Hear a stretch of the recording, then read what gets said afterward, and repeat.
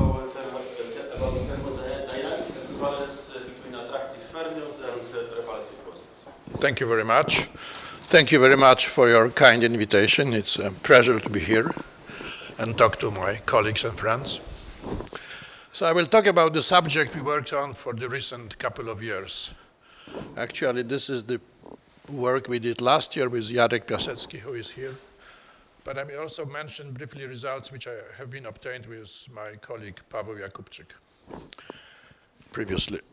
So let me start by defining the model I will consider. So this is a very simple model, very simple. It's called imperfect quantum gas, and the Hamiltonian has this simple form. So it consists of the, in occupation number representation, it consists of the kinetic energy plus potential energy, which is sometimes called mean field potential energy, which represents the number of pairs of particles, n squared over 2 basically, per unit volume, multiplied by a constant A, which characterizes the interaction between particles. I will define in a moment what do I mean by this parameter A. Okay. So this is imperfect quantum gas. Now, this parameter A can be considered and understood within the so-called Katz model of interparticle interactions. Namely, what Katz suggested several years ago was to consider, instead of interparticle potential phi of r, to go into a model which is called Katz model, where you consider instead of phi of r potential gamma to power d, d is dimensionality of the system, times phi of argument, not r, but gamma times r. Gamma is a dimensionless parameter, and at the end of calculations, you consider the limit gamma going to 0, which is called gamma, which is called Katz's limit.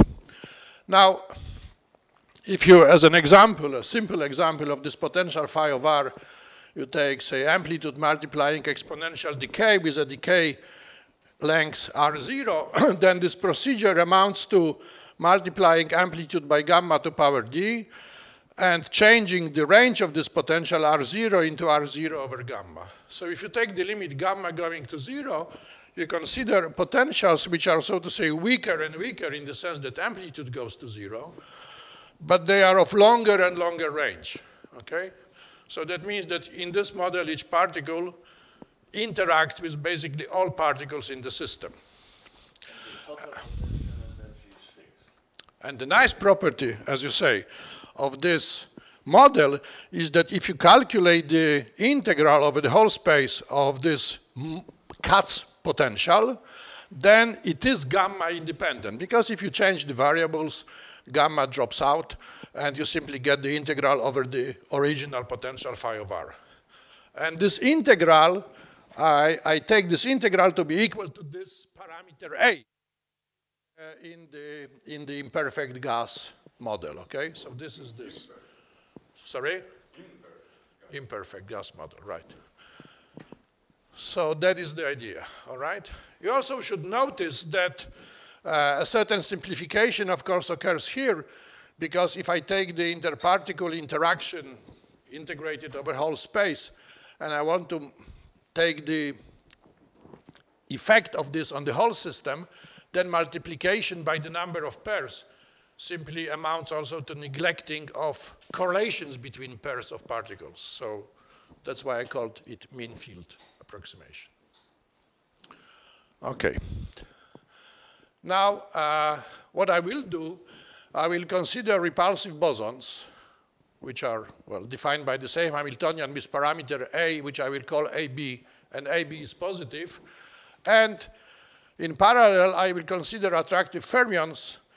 The Hamiltonian has the same form, but now this parameter is negative, so I put a minus sign here and take this parameter AF, in this case, positive. Okay, so both AB and AF are positives, but the point is that there is a different sign in case of bosons compared to the case of fermions. Okay. So this is the object of our interest. I will work in the grand canonical formalism. That means the thermodynamic state of the system is defined by temperature, chemical potential, and the volume of the system. I will try to calculate the grand canonical potential, which is a function of these three parameters. And once I have this grand canonical potential, omega, of course. I mean, I don't know, but. How do I know whether the rules are universal? Anyway, the question is. But I am the guest here. For the Fermions. Yeah. The question is, why do you call them Fermions? There is a difference also that in constructing a new field. If I have a really interacting Fermions, if the interaction between those Fermions are attractive, then somewhere there should be a Fermi energy built in the system because of. Well, Fermi energy result of Fermi statistics. No, but I mean in the term n squared, there is a problem. You will see. There is no. There is. You will have to somehow, because I mean, even if they are attractive, they cannot get packed too much because of the statistics. That is true. Well, Where is the Fermi? you will see. You will see in a moment. But I mean, there are fermions. There is Fermi energy. You can't see on the screen, but I mean, it comes. All right. Yeah. So coming back to this grand canonical potential, once we have it, then we can calculate the thermodynamic limit by dividing it, taking per unit volume in thermodynamic limit, and this I will call lowercase omega. This is a function only of this intensive parameters, temperature and chemical potential.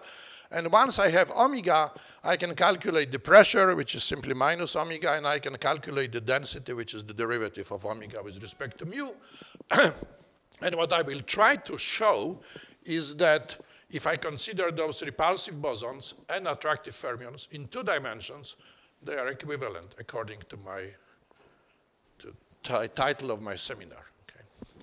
Well, before I go and try to convince you that this is the case, let me tell you a few words, make a short digression about repulsive bosons in dimensionality larger than 2, which is not the main topic of my talk here. But I will try to convince you that this imperfect Bose gas, in this case repulsive bosons, it has some interesting properties from the point of view of Bose-Einstein condensation. So if I do the analysis of the repulsive bosons system in dimensionality larger than 2, I can in particular calculate the phase diagram, which is, I mean, the colors are bad, but what you see on this phase diagram is the vertical axis, which is the chemical potential, and horizontal axis, which is temperature in arbitrary units. It's a schematic drawing. And you see 2 regions of this phase diagram. This one is in principle blue, and this one is reddish. So in blue, this is the region on phase diagram where there is no condensate, and the reddish one is the region in which you have condensate, and this red line is the line of critical points which separates these 2 phases, with condensate and without condensate.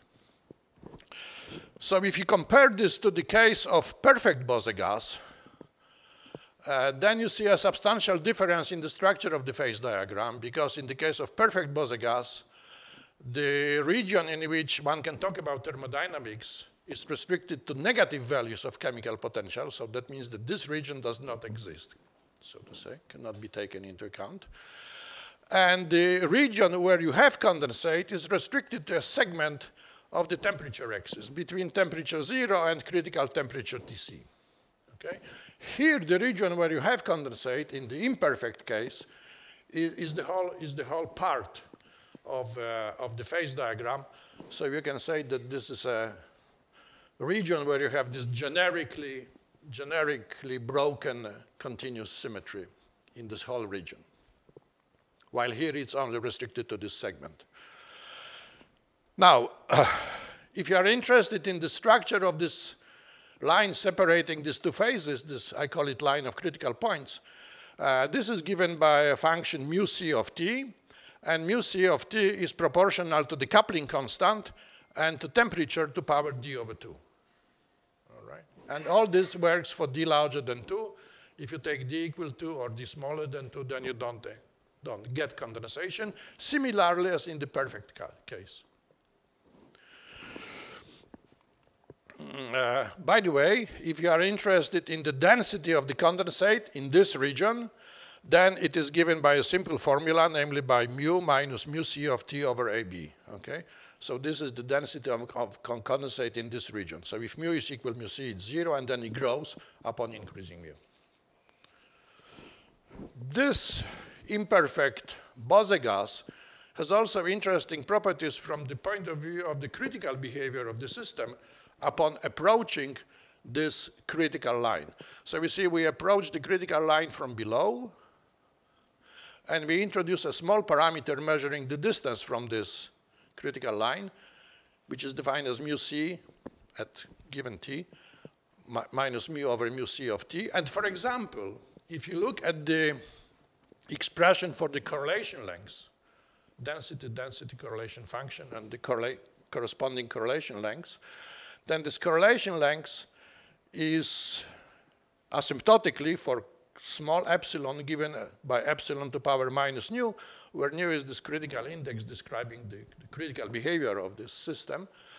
And it is given by formula which tells us that for d between 2 and 4, it is equal to 1 over d minus 2.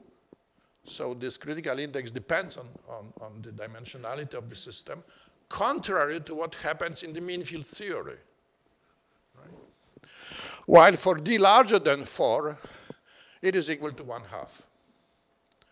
Okay? So this is a non-trivial behavior. And actually, if you calculate other critical exponents, for example, exponent alpha characterizing the behavior of, say, specific heat upon approaching this line, you also get analogous formula where you have this non-trivial d dependence for d between 2 and 4 and constant for d larger than 4. So from this point of view, it turns out that this imperfect Bose gas is, in this sense, equivalent to a completely different model, which is called the Berlin-Katz spherical model. It's a model of spin system on a lattice, which I'm not going to describe, but it turns out that there is this analogy between these two models. And actually, what we also did, in addition to all this, and I will not mention this, is that we also calculated Casimir force. Namely, we placed this imperfect Bose gas between two walls, and we looked at the interaction between the walls due to thermal fluctuations of the system. It's called thermal Casimir force. And this thermal Casimir force has interesting properties, and it turns out that it is the same, actually, Casimir force, which can be obtained in the Berlin-Katz spherical model. So there's some deep relation between these two models. Okay, but now I'm going back to attractive fermions and repulsive bosons, and I will try to calculate. I will reduce the analysis in a second to 2 dimensions, but before that, I will try to look at the existence of the grand canonical potential for each of these systems, for the repulsive bosons and attractive fermions. You see that in the case of attractive bosons, this mean field term poses no danger because you have summation over n from 0 to infinity, but you have e to power minus beta something positive times n squared, right? While in the case of fermions, it is not so, because if you have e to power plus beta times positive parameter AF times n squared. So there's a question whether this sum exists, and if it does, then when and under what conditions and so on. Okay. So now, in order to answer this question, we will introduce the so-called Hubbard-Stratonov. Where is the statistics, whether these are fermions or not? Well, the statistics is sitting here, right? Nk can be 0 to infinity, Nk. Something different. Of course. This tempo means different. Yeah, it is. So this is where statistics. Это подразумевается. And that's where the fermions are. Yeah, sure. So here nk is either 0 or 1, and here nk goes from 0 to. Yeah. The prime means restriction, but I mean, this is Fermi restriction, this is Bose non-restriction, so to say. Right. Sure. No, I mean. So in order to calculate this, I mean, you know, if it would be linear in n, as it is in the ideal gas, right? Then of course we can do this summation. But if you have this n squared term, you can't do this summation. But in order to so to say push forward this analysis, we introduce the so-called Hubbard-Stratonovich transformation, in which this term e to power minus, say, beta ab over 2v, this sum squared, that means this term, can be replaced by an integral over dq from minus to plus infinity, exponential function of minus something times q squared, and term linear in this n. All right? So if you put this stuff into here, then you get exponential altogether, which is linear in the sum over n case. Okay? So this is the, so to say, benefit of using this Hubbard-Stratonovich transformation, and we do it both in the Bose case and in the. Yes, exactly. Right. Yeah, well.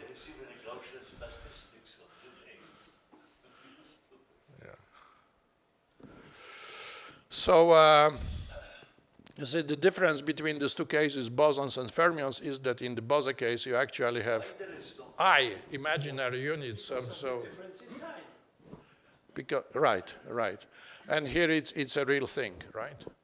So if you change the variable q to iq, you turn this integral into complex plane. But I mean, that doesn't hurt. Because if we want to do this calculation and use this transformation, then on the case, an example of attractive fermions, you can rewrite the expression for the grand canonical partition function. From that, you can calculate omega.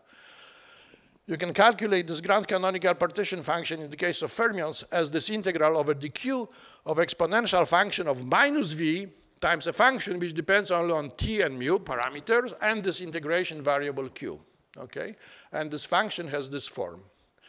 So the question whether the partition function exists or not can be now rephrased as a question whether this integral exists or not. And that depends on how does this function phi f of q behaves. A nasty mathematician would also ask a question whether it's permissible to Yes. change the order of the integration and summation. Yes, that is true. And what is the answer? Well, the answer is that you have to be careful in dimensions larger than 2, but in d equal 2 and below, there is no problem, so to say, because there is no phase transition. Right, so to say, to give you the feeling. Larger than 2, then there is a problem. Right. There might be a problem, right? Because in the case of bosons, there is Bose-Einstein condensation. No, in the fermions, there is no problem, I would say. Because there is no condensation. But it would seem that this summation is just divergent. The original one with n squared. Yes. Okay. You will see that in a second. So it turns out that if d is larger than 2, then this partition function does not exist. This integral is blowing up, all right? While in the case of d equal 2, it exists, but it exists only for a particular range of this parameter AF, namely for AF smaller than a certain parameter A0. You see this parameter A0, you can see it exists in this expression phi f, which is sitting here. And I have rewritten the formula for this function in such a way to see explicitly the dependence on this parameter AF. And it turns out that it enters divided by this parameter A0, right? So A0 is a parameter which shows up in this business, and it is equal to h squared over 2 pi m, all right? Which is actually a well-known parameter in quantum mechanics, right? If you look at the scattering amplitude in say, Born approximation, it appears there. So one can say that if this attraction is not too strong, Fermi statistics suffices to counterbalance the effect of attraction and lead to a stable thermodynamic state. But Yeah. So let me finish with that. So if D is equal to, then this partition function exists for AF not too large, smaller than this parameter A0. And what is interesting is that if D is equal to 2 and AF is equal to A0, this limiting value, then this grand canonical partition function exists only for negative values of chemical potential. And you know, negative values of chemical potential which are allowed into place, they smell like bosons, perfect bosons. So you will see that it is not accidental, so to say. Once again, this is this parameter A0, which plays a crucial role in this analysis. It has the dimensionality of energy times in 2 dimensions, meter squared. Energy times meter squared, all right? And to convince you that this result can be understood in a simpler way is the statement that if you take the ground state energy of the Fermi system per unit particle in thermodynamic limit, then this ground state energy as a function of density in this case is proportional to A0 minus AF. So it is positive as long as AF is smaller than A0 or not larger. Otherwise, it turns negative, which can cause problems, right? So this is another, so to say, perspective on this restriction. Okay.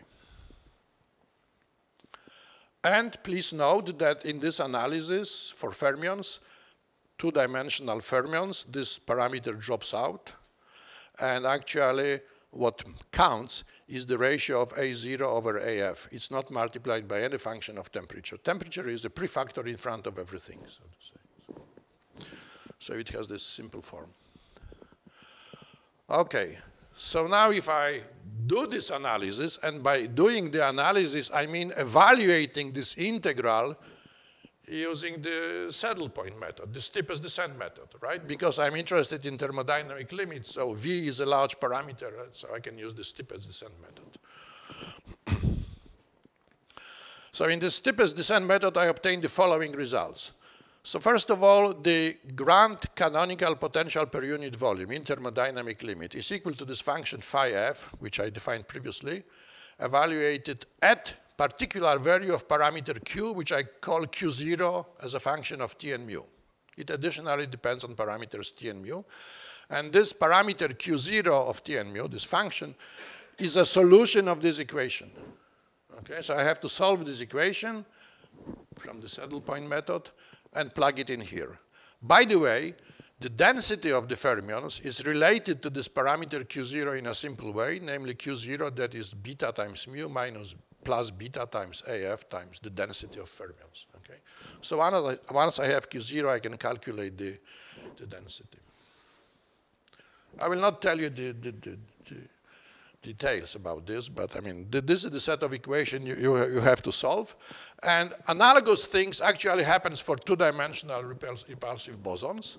Namely, in this case, the grand canonical potential per unit volume is again given by a similar formula, but function phi f is replaced by function phi b, which is different. I will show them in a moment.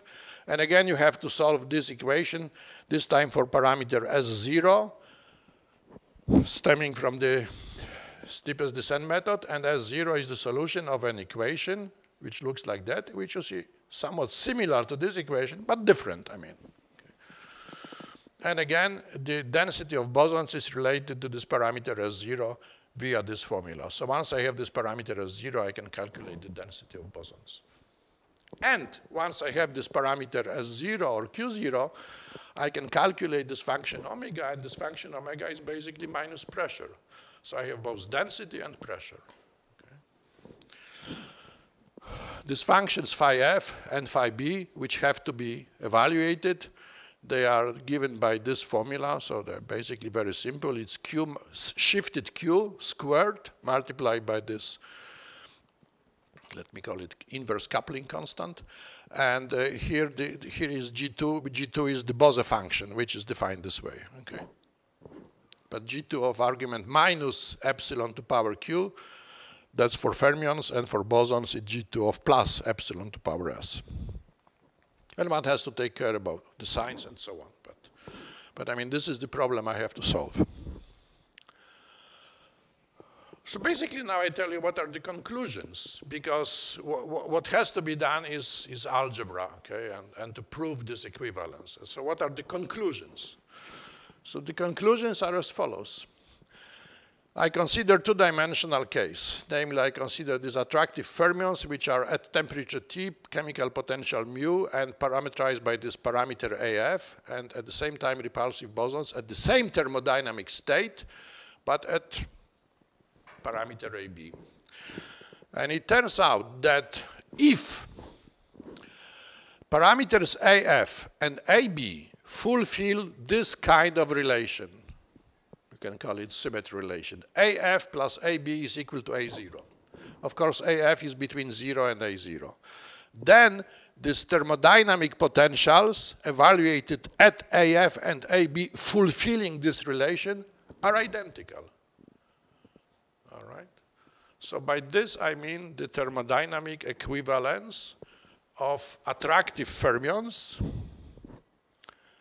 and repulsive bosons. Actually, if you do the calculation, you can prove that it follows that NF is this equal to NB, evaluated at appropriately taken AF and B, according to this relation. And then if you go to pressure as a function of temperature and density, then again you get analogous result. So this is the thermodynamic equivalence of these two systems. In particular, you see that if AF is equal to A0, is equal to this limiting value, that means the attractive fermions, they attract themselves as strongly as possible. That corresponds to AB equal to 0, and that corresponds to ideal Bose gas, okay? Or opposite, I'm sorry, or opposite. If AB is equal to A0, then AF is 0 and AB equal to A0, that means the bosons repel as strongly as possible. That is equivalent to ideal Fermi gas in 2 dimensions. Okay? This relation does not hold in dimensionality, it's lower than 2.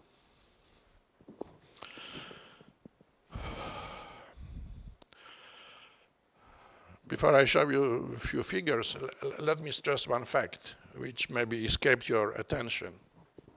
Namely, what is the difference between these bosons and fermions? I assume that they have the same mass, okay? And I consider them spinless, so to say. So I don't take the spin degeneracy into account, okay? If you would ask me what happens if the fermions and bosons would have a different masses, then I would have to introduce different parameters, A0, one for fermions and one for bosons, because you remember A0 depends on the mass of the particle, okay? And then this result would look as AF over A0F plus AB over A0B equal 1. This is the modification. Sure.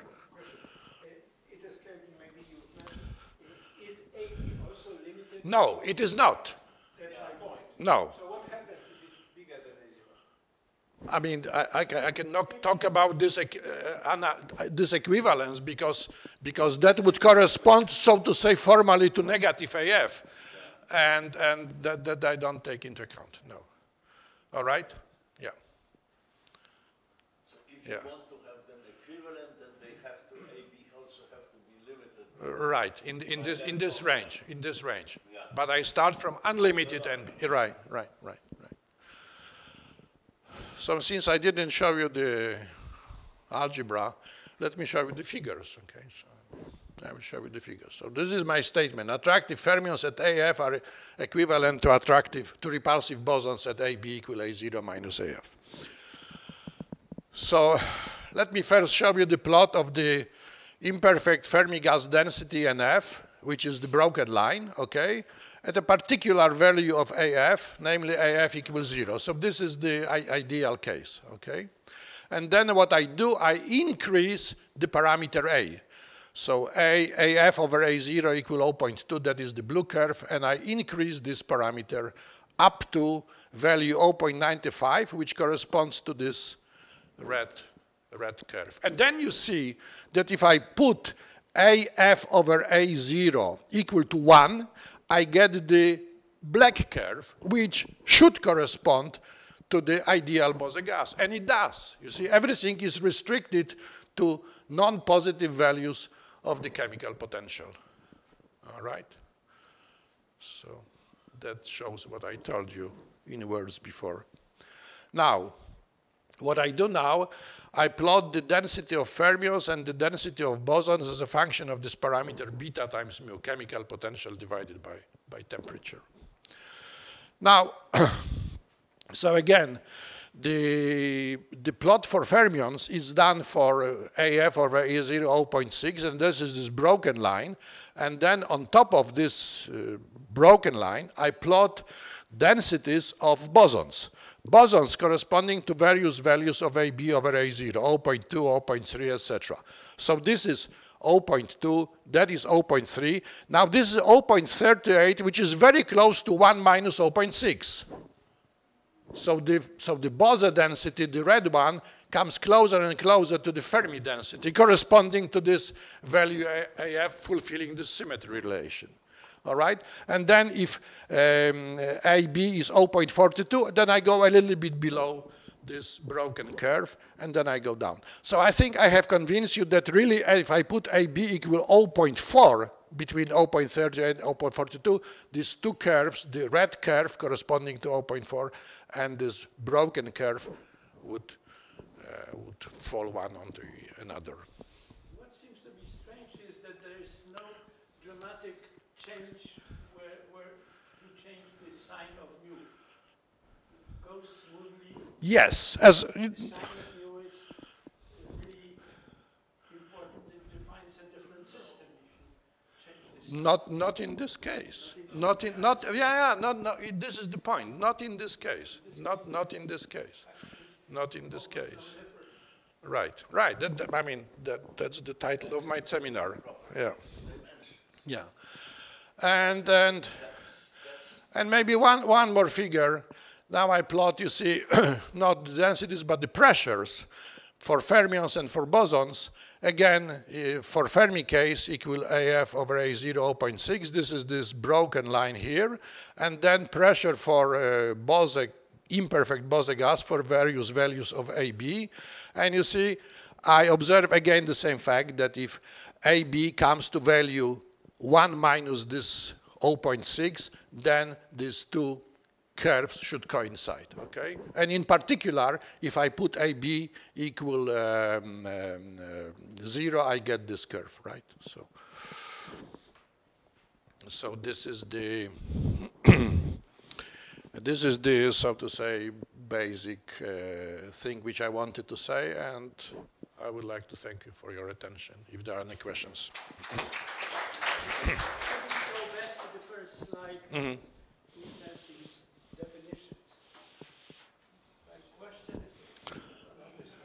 No, further on, when you have the definition. No. Further? The summation. Right. Uh-huh. Oh, yes. Yes. Suppose I'm not old-fashioned and I don't want to do it analytically. I just put it on a computer and ask the question, what is the behavior of this function when I increase the upper limit in the summation? Right. I have a sum for finite number of terms. Right. The number and now. And you take arbitrary AF, so to say. Summation in a different way for bosons and for fermions. No. Sure, of course. Of course. It would blow up. Plot the result for different values of AB AB, it would blow up. it would blow up. Right. So why is this expression wrong if it blows up? Well, So it does not exist. I mean, so how is this related then to your results? my results says that if I do all these transformations I told you about, I get the same conclusion. No transformations. You have a definition of a certain... Yeah, but that blows up in more than 2 dimensions. Right. Let's do it. Right. And if you take AF, which is too large, it will blow up. And It seems that for any AF... If it's not too large, it will exist. I mean, it will remain finite, so to say, upon increasing n, right? Yes. Right. No, it will not blow up if A is satisfies smaller the condition. than A0. You will find out that for set A, it goes up, and for some... Okay, so these results can be confirmed just by numerical... Yes, absolutely, absolutely, yeah. As far as the sign of mu is concerned, let me stress the remarkable property of the repulsive Boson gas. For an ideal gas, we know that thermodynamics is restricted to negative values of mu. But once you add this arbitrarily weak repulsive term, which goes up, then it is defined for any value of mu, both positive and negative. And moreover, the Bose-Einstein condensation is preserved.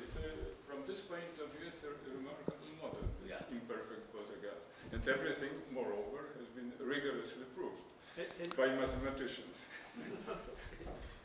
Yes, please. certifies Sure, that sure. it's correct. Okay, so, you know, if you have attractive fermions, then for most attractive potentials, you would also have bound states, molecular Right, states, which I don't take into account. which are completely neglected. Right, absolutely, absolutely, absolutely. Right, Bosons. right, For right. Fermions, it's a very subtle question, which in a way has been answered here, because for attractive fermions, the only mechanism which can lead to stable thermodynamic state is the effective repulsion induced by the Fermi statistics. And starting the discussion of this problem, we put this question: is it possible that the Fermi statistics will suffice, despite the presence of attraction, to create a thermodynamically stable state? And the answer is I believe no there obvious is a very simple elementary physics explanation of what you said, which comes from the interpretation of your parameter A0. Yes. Namely, if you have a fermions, then there is a Fermi hole. How close you can put 2 fermions to each other by statistics, okay? So there is a certain length, radius of that hole. And it costs you certain energy by uncertainty relation to put 2 particles in that hole. And that's exactly h squared over 2m, the radius of the hole. And this relation A0 minus AF for the Fermis is the relation. But A0 is not radius, Lucas. It has energy times meter squared. Yeah, that's true. So that's the energy you need to put a particle in this given region on 2 dimensions by uncertainty relation. All right. So maybe I make one comment. This. The Laplacian, it's h squared over 2m. Yeah, sure, and sure. If you scale Laplacian, you have the energy equation over 2. Sure. Precisely this. Well, when we talk about this parameter, I mean, if you want to calculate the scattering amplitude, right? So in the Born approximation, you get this thing, and it is divided by a 0. Yeah, that's right. So for q equals 0, that goes to my parameter AB divided by a0. All right? By the way, so to say. And I mean, the Katz potential, it's a Katz potential, but then there was this Van Kampen generalization of it, where it is in connection to the Yeah, but I'm not talking about that. So this is remark number one. Remark number two is, it's a simple thing because you describe your system in terms of one parameter, AB and AF, right? I mean, what experimentalists like is scattering length, also one parameter, right? So there is this question, what is the relation between this parameter AB and the scattering length, another single parameter which experimentalists like to parameterize the results, okay? And explanation why for large values of capital N, the term n squared here is not growing as n squared. It's something which... Yeah, well, yes. So let me answer your question. So you can think about the fermions and Fermi energy, okay? That means, the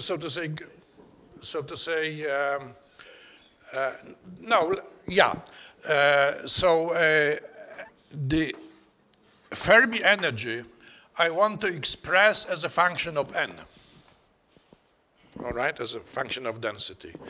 And it turns out that it is proportional, I don't want to make a mistake, n to power d over 2. So we see if d is larger than, think about this in terms of particle numbers at fixed volume. So you see if d is larger than 2, that grows quicker than n. And since this is energy per unit particle, so it would grow quicker than n squared. And that would, so to say, diverge, right? While d equal 2 is the limiting value, where you have linear term or quadratic in terms of n's, right? So I don't know whether this is, but maybe it helps somehow grasp that d equal 2 is this bordering limit. There is a chance to counterbalance the Yeah. n squared. Yeah. Okay. And it can occur provided this coupling constant is not too large. Because the essential part, of course, is this sum with the n case. Yes. Yeah. So n is not really n, but it cannot grow too fast. As you know, most of the experiments these days are done in the harmonic traps. Right. Would your results maybe... I don't know. This is for uniform system, right? This is for a uniform system, right? I don't know. We didn't do that. We thought about this, but we haven't done it yet. No. Yeah. Because of course the fraction sure, it's a very different system. Yeah. But you do have discrete spectrum summation. But they go to the... But we go to the limit. Yeah. And the trap has a volume and the integral will not be Actually, done by the sun. Actually, this expression which you have here, that is the result of going from summation of a discrete states to integration after change of variables. Okay, so this is already done in the, well, consistently in inter. The only thing you should do, you should go with n to infinity. Right, right. Which is different. Yeah. Right. But let me tell you one thing which is kind of interesting. Maybe you can comment on this, okay? What is the relation between this, say bosons, okay, for bosons. What is the relation between parameter AB, here defined as the integral of the potential, and the scattering length A, all right? And how these two parameters are related to the ground state energy per particle. But this relation you can get for some simple models of the potential, like a step function or something. Yeah, right. I will tell you what are the things. So if you take 3D, three-dimensional system, which I do not consider, but let me tell 2 words about it. So in this case, you have AB is AB, right? Is the integral over the potential. And then the relation between scattering length and AB, that is basically AB over A0. So it's very simple. So basically AB is A. Okay, actually when we put this paper to its article to be published, so the referee immediately we're looking at parameter AB as the scattering length, which is not true. It's true for in 3 dimensions. I mean, we don't use scattering length. All right. And what is the expression for the ground state energy? It's very simple in this imperfect gas model, namely A0 is AB times n over 2. Okay? So basically, if you put this relation in here, it's proportional to density times scattering length. Okay? And this is a well-known result, rigorously derived by Lieb and his family, so to say, all over the world. Right? So, right. But now comes 2 dimensions. Again, we have AB. Now AB is a 2-dimensional integral of a thing. So we have this parameter AB, okay? And we have scattering length A, which is related to AB in the following way. It's a range of the potential R0. So it's a concept which goes beyond the CAS model, because here the range is infinite. But it's the range of the potential times E to power minus A0 over, I guess, 2AB. Okay? This is the relation between scattering length and AB. It's completely different in 2 dimensions than in 3 dimensions. And now, the relation in 3D worries me a little bit, because if I take the attractive step... Yes? I'm talking about repulsive bosons. I'm talking about repulsive bosons. Okay, then it's simple. Yeah. Yeah, I'm talking about, yeah. No, right. You see, AB, right? AB, repulsive bosons. But now in 2D, if I take my expression for E0, then it is the same in 3 dimensions as in 2 dimensions. It's mean field thing. So it's again AB times n over 2. But if you look at the literature and say results by Lieb and others on this E0, then they are completely different in 2 dimensions than in 3 dimensions, because in 2 dimensions, E0 is proportional to n divided by logarithm of 1 over n times a squared, where a is the scattering length. So it's this kind of result. All right? So it's so in terms of scattering length, it looks like that. Now our result in terms of AB looks like that. But we have the relation between AB and A, provided we know what is R0. Now, if you put all this to get this result into here, you get the following thing.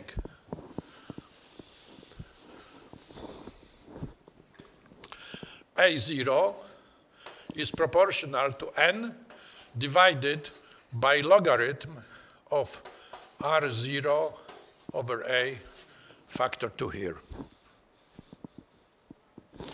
So I mean, it looks similar, but it's not.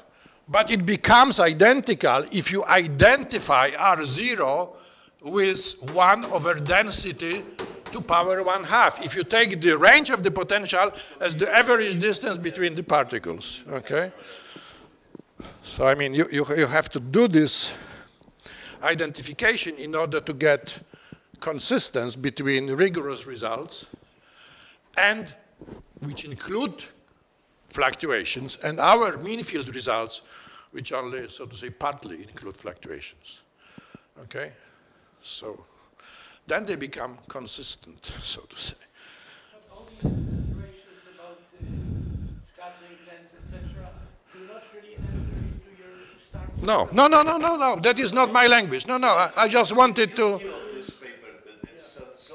No. There is no room for potentials, etc. Well, there is room, but the potential is hidden under the integral sign. Yes. So there is. No. AB is the integral. Absolutely. No, but it has a physical meaning.